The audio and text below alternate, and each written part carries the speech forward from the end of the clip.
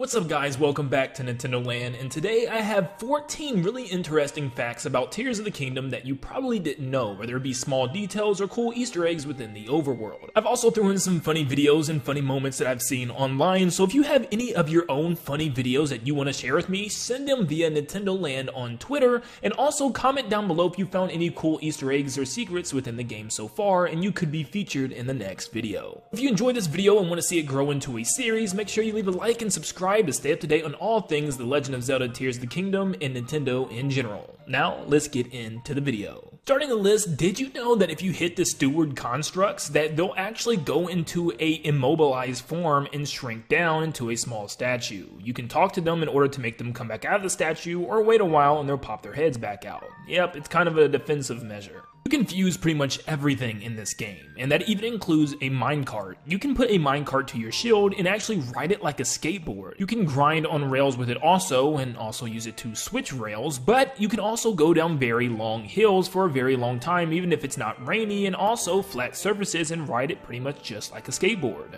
In the album section of your Pura pad, you'll notice that there's already 3 images within the slate. And those 3 images were actually taken by Zelda at the very beginning of the game, and you'll actually see the flashes and moments she takes these pictures. They're actually accurate to exactly when she took them, which is pretty cool. When you're talking to an NPC, there's actually a new log function tied to the Y button, where if you're talking to them for a very long time and maybe forgot something they said, you can pull up the log and actually go all the way back and look at things they said in the past and even choices you made in the dialogue, which is really interesting, especially if there's a big mission where you forgot where you're supposed to go, because sometimes NPCs like to drag on. You can now look back to what they said exactly and follow their instructions step by step. There is now a new animation when Link gets on a ladder. When he gets to the top, he'll actually prop himself up onto the ledge, and when he gets down, he'll actually jump into the ladder in a new animation instead of just sticking to the ladder in a weird way. Link now hums certain tunes throughout the Zelda series as he cooks, and here's a couple for you right here.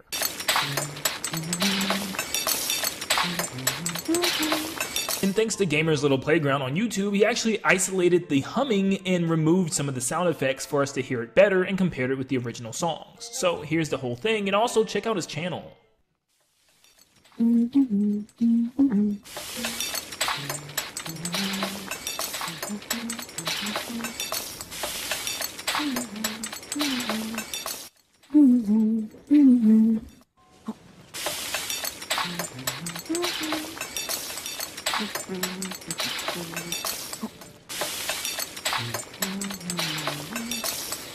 Ace Super on Twitter noticed that the fan sound effect in Tears of the Kingdom actually sounds almost identical to the spin dash sound effect from Sonic Adventure. Yeah, I know that's a weird and bizarre thing to compare, but seriously, just listen to both of these sound effects and tell me they're not the same. Maybe there was some type of inspiration, or maybe Aonuma liked Sonic Adventure or something, but it's definitely the same sound effect.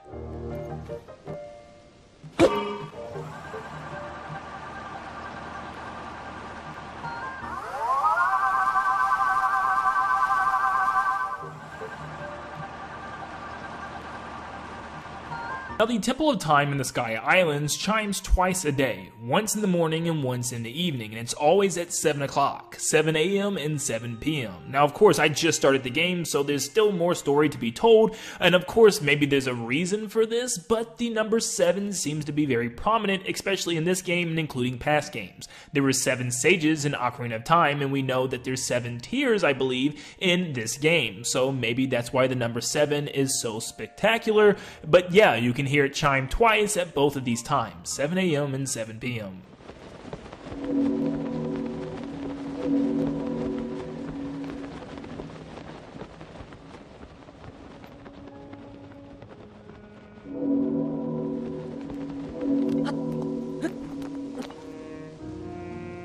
Real quick guys, if you are enjoying the video so far, make sure you leave a like and subscribe to stay up to date on all things Tears of the Kingdom. It helps a lot. Thanks guys, back to the video. Returning from Breath of the Wild, lots of the characters and NPCs within the game are based off of Mii designs, and you can also mod the game very similar to Breath of the Wild in order to put in your own Miis as NPCs within Tears of the Kingdom, which is pretty cool. It's a weird thing in a weird way for how they make characters, but it actually is an incredible tool and it works really well. If you fuse a mushroom to your weapon, as you hit an enemy, the very last attack will actually launch them far off into the background. Now, it won't do a whole lot of damage, but the knockback is quite insane. If you need to get an enemy away from you, this is the perfect way to do so. It just brings them across the map, which is just hilarious to watch them flail and fly over into the water or something.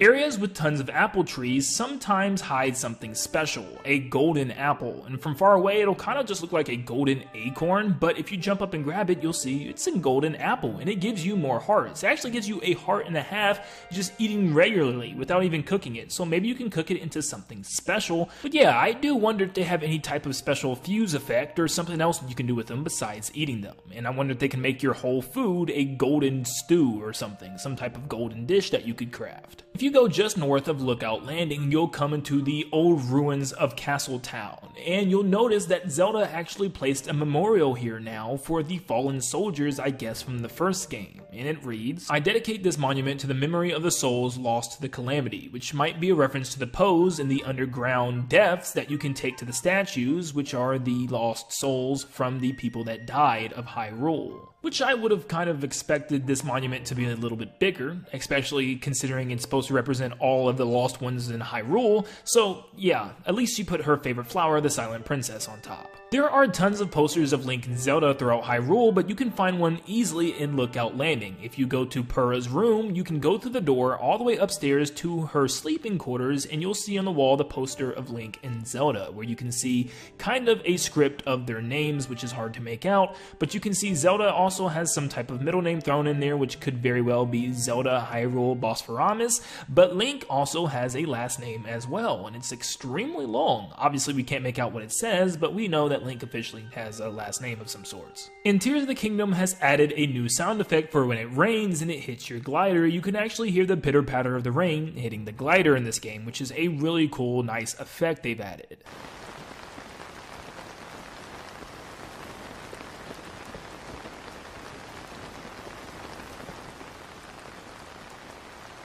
That is 14 things that you probably missed and details about the game already in the early first couple of hours that I've played. Of course, if you guys have found any cool details, make sure you comment them down below in order to be featured in the next video. And I'll also do a separate series based on funny moments and things that I can find from you guys online. So if you have any funny moments or clips you would like to share, do so via Nintendo Land on Twitter or also Nintendo Land on TikTok, as I will be pulling videos from there as well. Thank you so much for tuning in, and like always, I'll see you all on the next one. See ya, guys.